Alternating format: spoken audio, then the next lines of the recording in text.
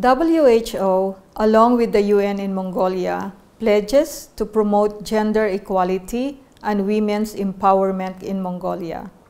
Supporting and empowering women to participate in decision-making processes will help build equitable, inclusive, and participatory society and will contribute to the attainment of health for all, leaving no one behind.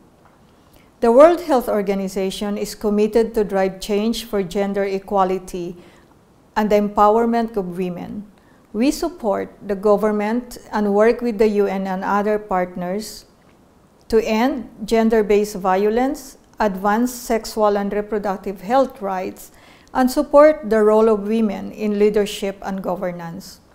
These commitments shape a progressive and transformative blueprint for advancing gender equality, health equity, and human rights. WHO in particular promotes gender equality in all its processes, including using the gender lens in determination and implementation of its policies and programs. WHO is in solidarity with the UN, government, and other agencies in advancing the role of women in shaping a progressive future for Mongolia.